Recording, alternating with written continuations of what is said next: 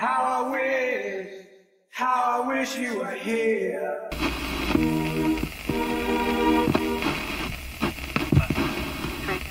And discipline remains mercifully.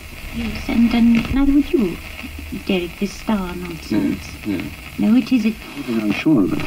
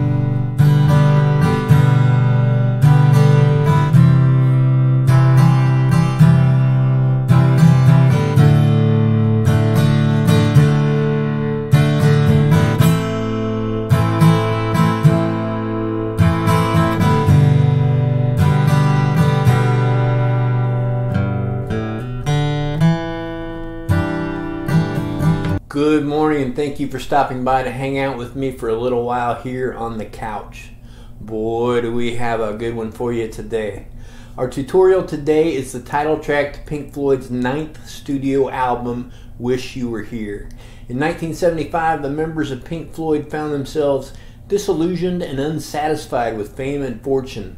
The album was a conceptual critique of the music industry and of the greed and lack of compassion that surrounded them in their personal lives.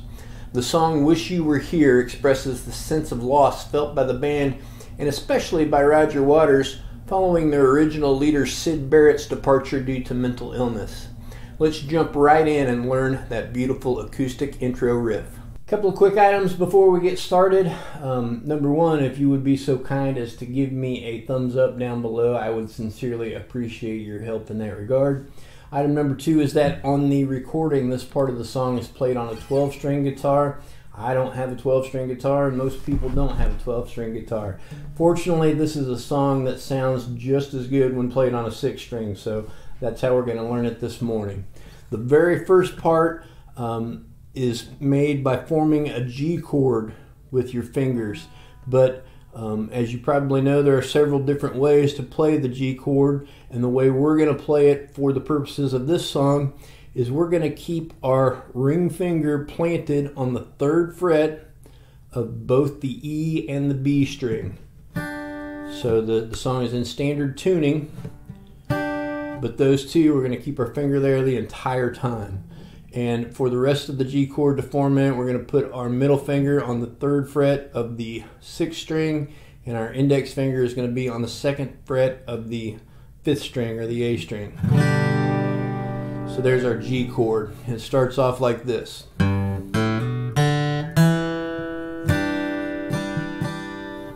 The way that goes is we're going to play that 3rd fret of the 6th string, then we're going to play the A string open, and we're going to hammer onto the 2nd fret. And then we're going to play the D string open. And then we're going to go to the 2nd fret of the D string. Now we're going to play, so just a few strums there on strings 4 through 1. And coming out of that, we've got this. So that's the 2nd fret on the D, which we've already got covered. We're playing the G string open, back to the 2nd fret on the D, and then the D string open, and then we go back to our G chord.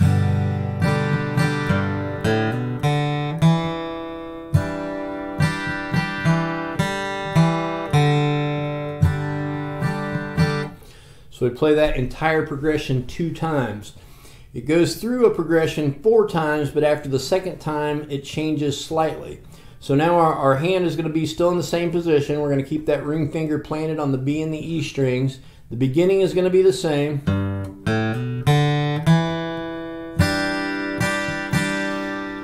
Here's where it changes up a little bit. So instead of going to the G string, we're going to go down to the A string. So that's the D on the second, D open, A string on the second, and A string open.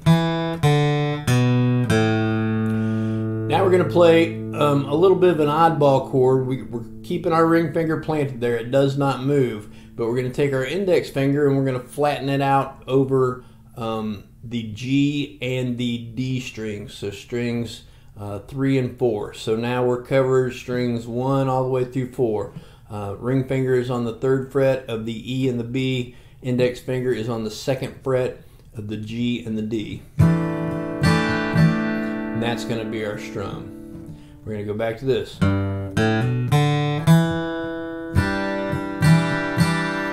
Now that exact same pattern.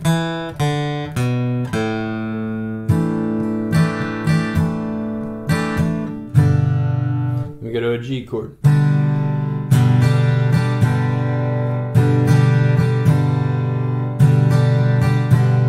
It goes through that little strum pattern right on the G chord 4 times, and then the 12-string guitar starts playing the same thing again. And then we have a 6-string that goes into the first solo, and that's what we're going to learn now. Our first and main solo is really easy and fun to play. It starts out like this.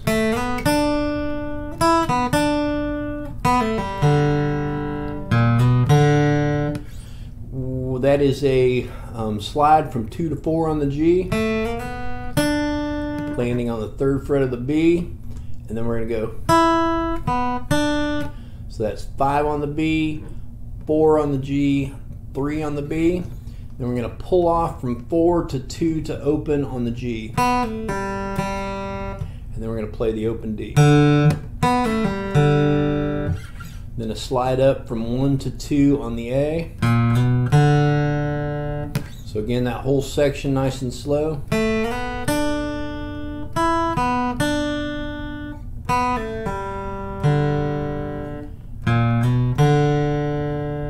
Our next piece is this.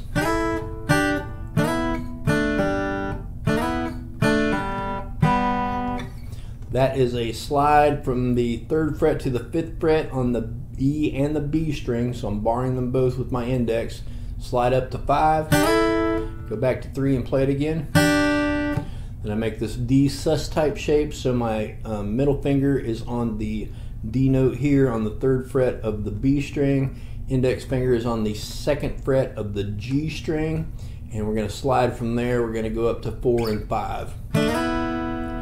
Then we come back to the home base, we play it again, but when we play it, we pull off the index finger. So it's actually kind of a pull off there.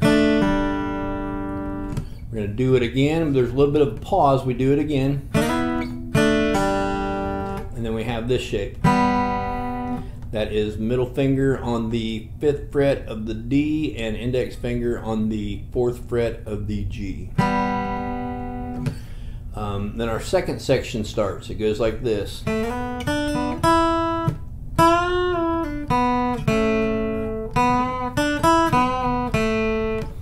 So that starts kind of the same. Slide from 2 to 4 to the 3 on the B, and then back to the 4 on the G, and then 5 on the B. We're going to bend up that 5th fret on the B, write it back down, and then pull off to the 3rd fret, and then we go back to the 4th fret of the G, 2nd fret of the G. Now we're going to bend up the 4th fret of the G string. We're going to play 3 and then 5 on the B, back to the G. So 4 and then 2 on the G. Now we're we're going to do that real similar. Slide again from 2 to 4 on G. Back and forth between the 3rd and the 5th fret and the 4th fret on the G, 3rd and 5th on the B. But this time we're going to bend it up,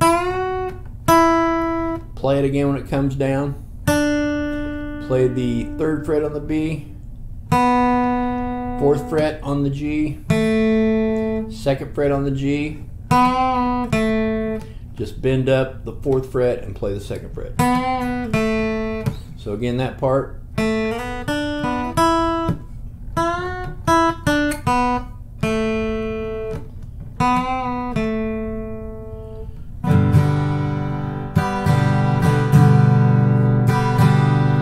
have a G chord a couple times there, and then we go into the verse section. After we come out of the solo, then we go into the main verse of the song. And there are it goes around the verse 4 times, and here are the chords that we're going to need. Our home bass is going to be a G chord, kind of like we've already played with our ring finger holding down the B and the E strings there at the 3rd fret. We're also going to need a C chord. Just an open C is fine. We're also going to need a D chord. Need an A minor. I think that it sounds more like the song if you play the A minor with your pinky on the 3rd fret of the high E string as well. And back to the G. So as it goes through this progression, it changes every other time. The first time we're going to start with a G. Every time we're going to start with a G, but the first time it goes C to a D to an A minor, back to our home bass, the G. Second time through, the C and the D change places, so the D is first, then the C. Third time, it's back to just like the first time, and the 4th time, it's to the traded places again. So I'll kind of show you how that goes. Starts out with our G. We're going to play it a couple times. Kind of a down, then an up-down strum pattern. Then it goes to the C. And then to the D.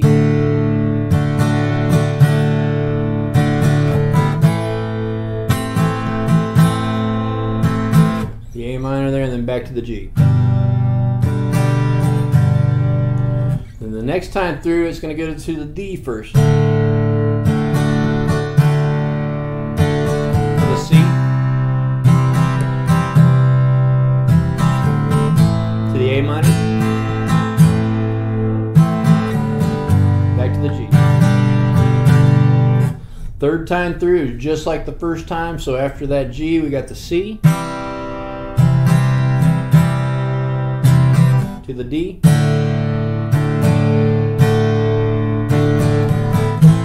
A minor to the G. And the last time through, we're going to start off again with the D, so the D to the C.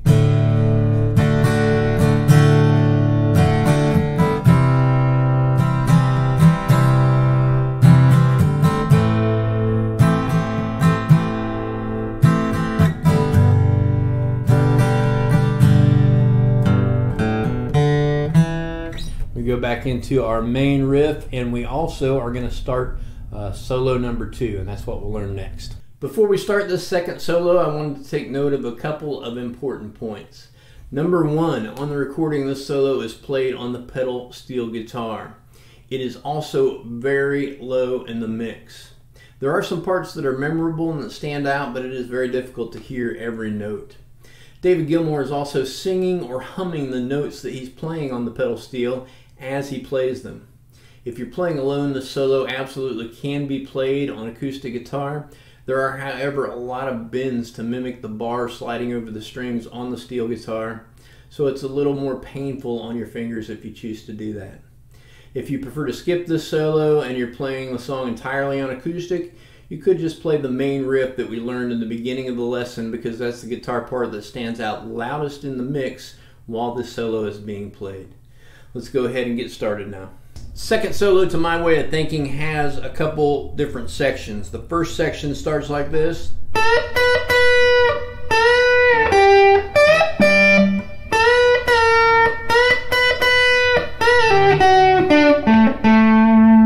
The second section goes like this.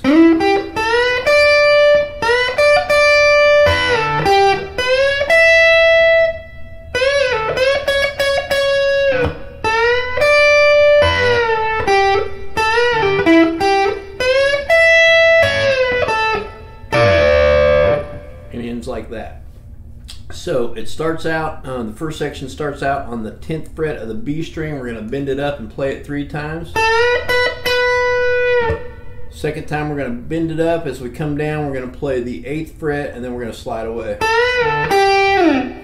Then we go to the 10th fret on the E. We're going to bend it up, and when it comes back down, we'll play it unbent. Back to the B string.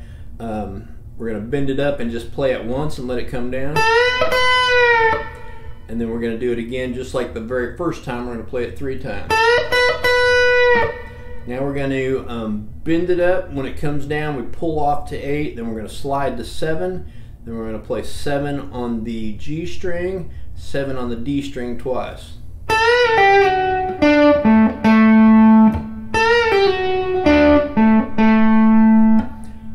Starting the second section, we're going to slide up to the 9th of the G with our middle finger, play the 8th of the B, and then 10 on the B. We're going to bend it up and catch the 10th of the E with our pinky.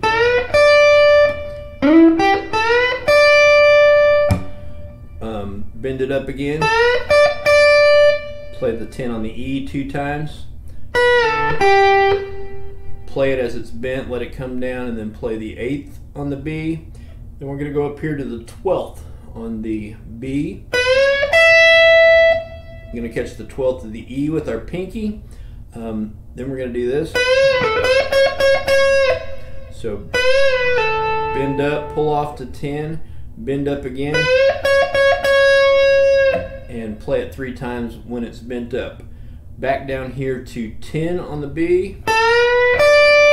Catch the 10th on the E with your pinky, come down, play it and let it slide down because it was still bent. Then we have this quick little lick. So that's 8 to 10 on the B. We're going to bend up 10.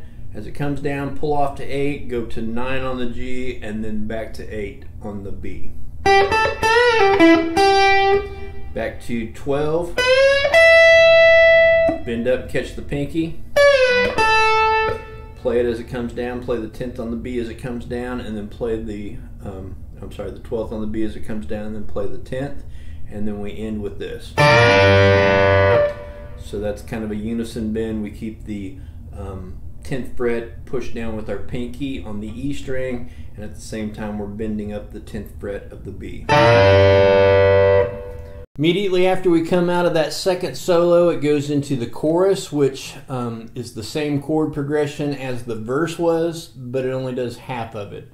So the first time around it goes C to the D, the second time around it goes D to the C. It goes like this.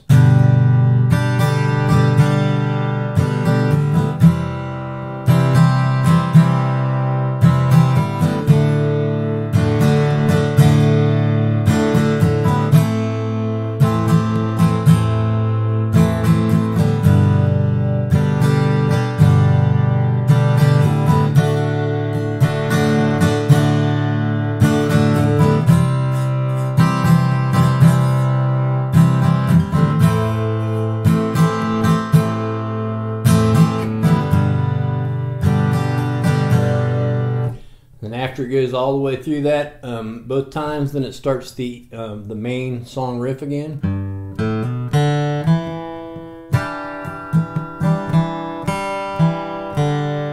While that's playing, there's an outro solo which we'll quickly cover next. Okay, let's make a run at this outro solo real quick. Again, it's a little bit difficult because it's played on a pedal steel, because he's singing the notes as he plays it, because there's other guitar parts playing. A couple different other guitars playing different parts, so it's a little bit hard to hear all the notes. but we're going to see if we can get a pretty close facsimile here. It starts like this.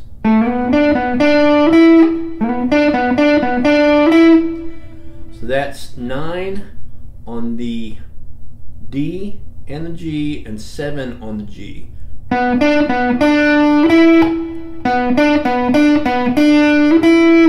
Just bouncing back and forth between those notes. Next is this. Bend up twice at 10 on the B, 8 on the B, 7 on the G. Slide up to 9 on the G, 2 notes at 8 on the B, back to 9 on the G, then this. We slid up to 9 on the D, to 7 on the G, 9 on the D, 7 on the G, back to 9, and then 7 on the G. Next lick is this.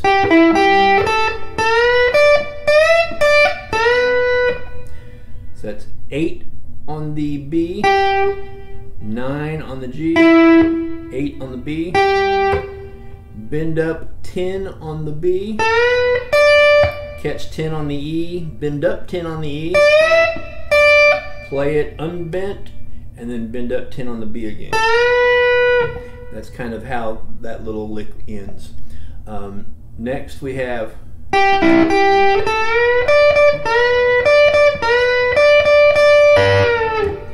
so that's 8 on the B, 9 on the G, 8 on the B. We're going to bend up 10 on the B, play 10 on the E. We're going to play it twice. 10 on the B, 10 on the E twice. We go through that 3 times, and then we're going to play the bent 10, and it comes back down.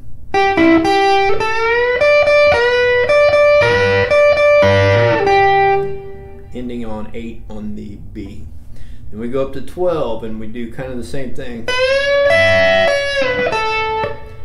Bend up 12, catch 12 on the E with our pinky, play it and come back down, and then go to 10. Then we go back down here, 10 on the B, we're going to bend it up, catch 10 on the E, back to 12, back to 10.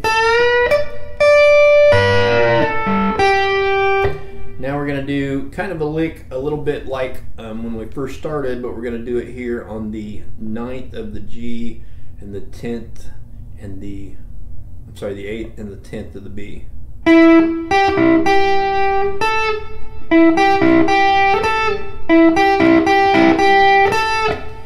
And then 8 on the B, 9 on the G. Last note that kind of fades out is 7 on the G.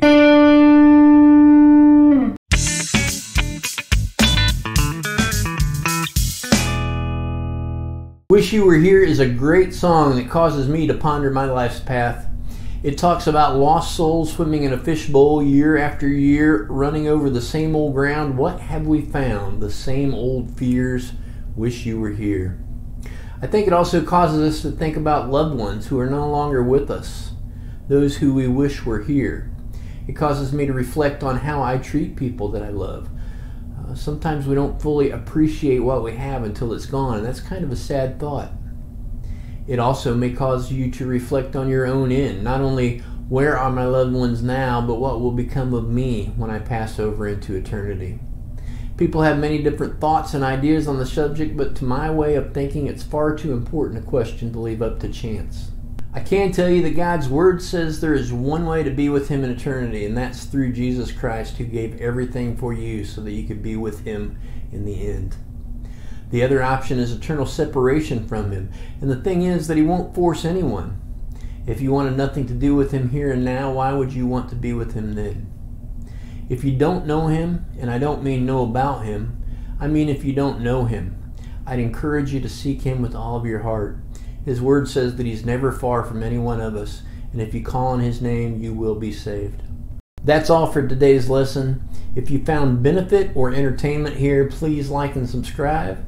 I also have affiliate links in the description.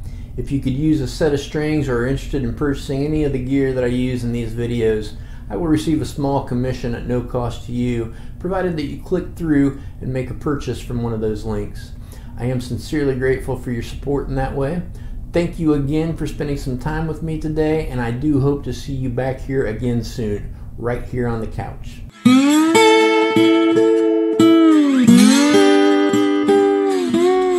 don't care how flat you make a pancake, it's got two sides.